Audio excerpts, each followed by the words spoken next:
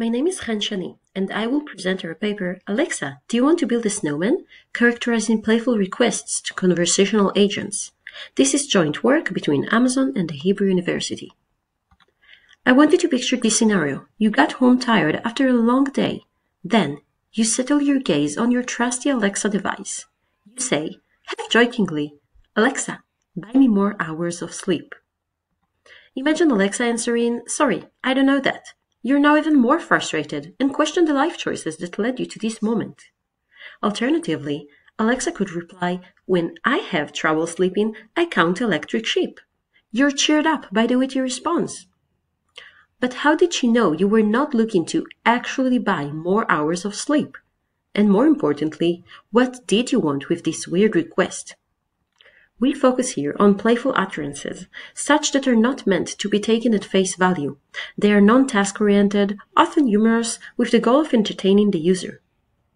The vast majority of such requests are currently not being handled adequately, causing trust issues and dissatisfaction. The main problem is that playful utterances are very diverse and elusive. Therefore, we set to bring order by creating a taxonomy of playful requests users ask their conversational agents. We combine both humor theories and insights from Alexa traffic data. Note we internally annotated and summarized the data to preserve customer privacy.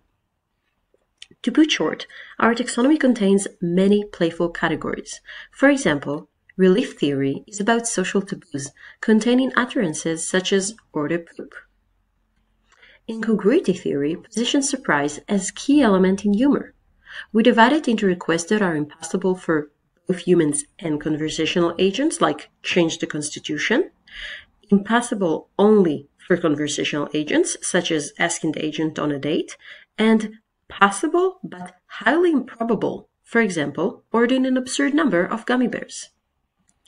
Superiority theory states that humor is about others' shortcomings, and in this case, the agent's limitations.